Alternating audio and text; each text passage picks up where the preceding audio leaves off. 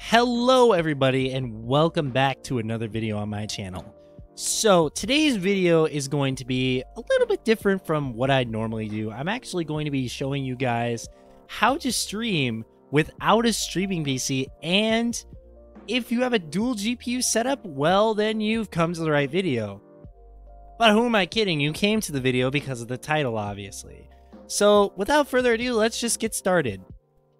Alright, so I'm using regular old OBS to record this video, but let me open up Streamlabs OBS real quick. It just takes a second.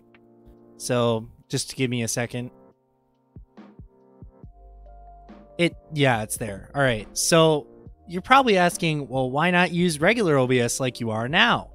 Well, there's actually a pretty good reason for that. Because I know a lot of people are using OBS, Streamlabs OBS now, because it's a lot better than regular OBS Studio. No offense to OBS Studio, I still love it. I record all my videos off of regular OBS Studio, like the one I am now. But if you look in my task manager, you'll see something a little bit peculiar. See this? This is a secondary GPU in my system, and notice how my main GPU isn't being used and my CPU isn't being used. Now, this is called a stream encoding GPU. Now, you're probably asking, why go through the trouble of doing that when you could just build a streaming PC? Well, let me tell you why streaming PCs are dumb. One, you're just wasting extra money to have a PC that's basically sitting around, and you have to buy expensive capture card equipment and all that other stuff. So adding on to the PC cost, you also have capture cards in that cost as well. Plus the time and consuming amount of time it takes to set up a streaming setup with a dual PC. And when I figured out I could use another whole GPU in my system without having to use a streaming PC, that made my life a whole lot easier. And I'm going to show you today how I did it and how much it can benefit your stream. So, if you have an SLI setup or just another GPU lying around with the same architecture, basically GDDR5 cards and up, then you can do the same thing here. So, if you go to your OBS settings and you go to your output settings, just to be sure, this must be set on advanced. If you already haven't, put the output mode on advanced. Okay, now that we're on advanced, let's move on to the stream settings. Now, I recommend using the NVENC New encoder because it's far superior and far better, especially if you have a card that's 10 series and higher. You can actually use the NVENC New encoder, to render your streams, and it actually looks better and performs better than old NVENC, which has been around since like NVIDIA cards introduced it. So if you're looking right now, you're probably seeing that my bitrate is set to 3000. And the reason why my bitrate is so low is because my internet speed isn't the greatest. And you're probably asking, bitrate, well, don't I just set that to 6000 because that looks the best? And it doesn't make a difference because I'm using my actual PC to encode? Well, if you're not educated or smart enough to know, bitrate actually uses your upload speed to determine the quality of the stream, as is any other stream or any other recording you see on YouTube. And typically, you want to go to a website like speedtest.net or speed whatever, Google Speed Test even works. You want to set this to about 1000 below your upload speed because, one, that'll leave a little bit of upload headroom just so you can browse the web, or say if there was another person using your internet, they wouldn't see a significant slowdown. Most people just like to crank it. I mean, I'm not one of those people. I like to use a little bit of my internet, especially when I'm streaming at the same time, and typically that's what you would usually do. Now, here's a setting that most people actually skimp out on. It's called keyframe interval. Yes, I probably pronounced that wrong, but I don't care. So Twitch, if you didn't know, actually, if you put this on 0, what's going to happen is that your stream is either going to be 1, choppy, or 2, the bitrate is constantly going to be fluctuating, and you're probably, if you've had drop frames, then this might actually fix it. I'm not guaranteeing that, but it might.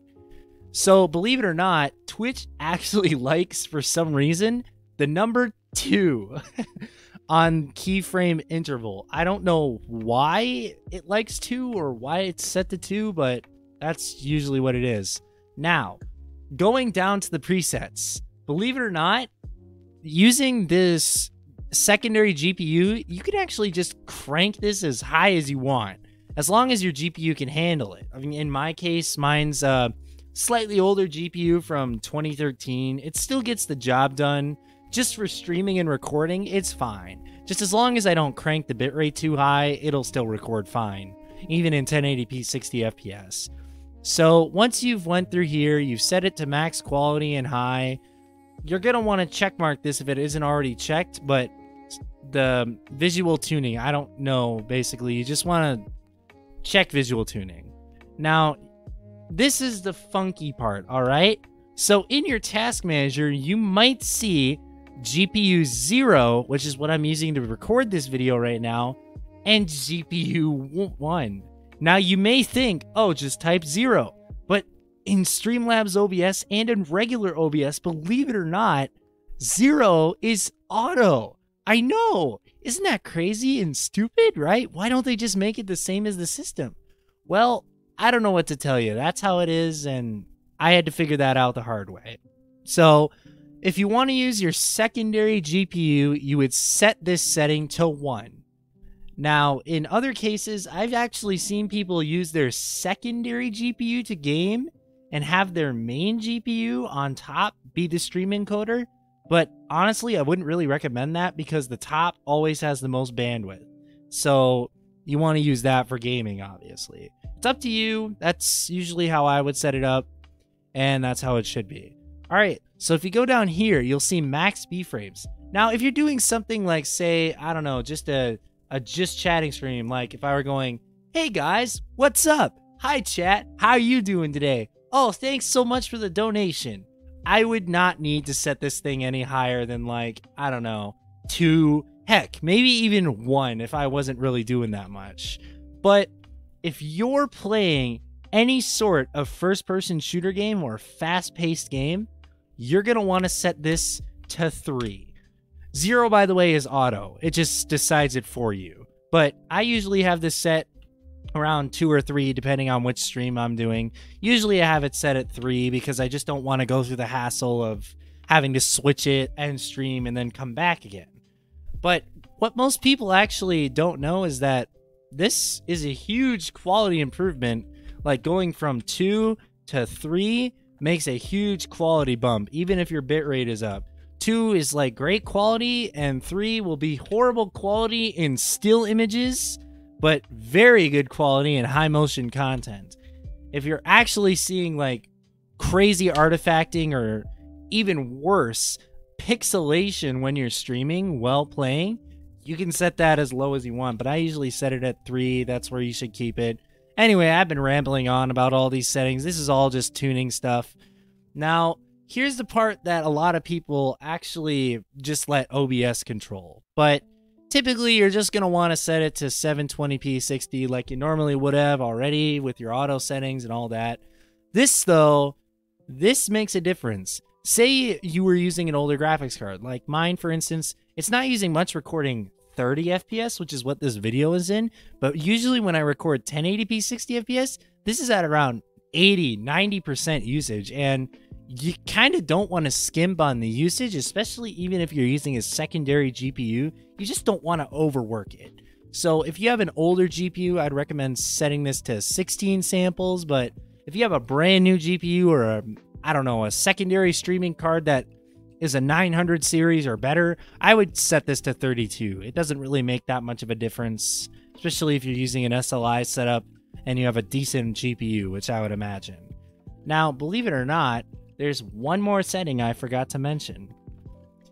If you see here and you go to advanced, you can switch these if you want to. Say if you were doing a just chatting stream or you wanted full color coverage. I've honestly not ever seen a difference doing this. But what you want to check mark in here is force GPU as render device. This ensures that when you're going live, it won't automatically force to your CPU, and instead it'll switch to your GPU. Now, why would you say that? Because if I hit the Go Live tab here, I'm obviously not going to go live, but you see here there's this used optimized encoder settings. When you go live, that'll automatically switch all your settings that we just applied here. So I would recommend having that unchecked. And basically having this setting on underneath here ensures that you are 100% using your GPU to record or stream. And once you've done that, just do a couple of test streams with your task manager open.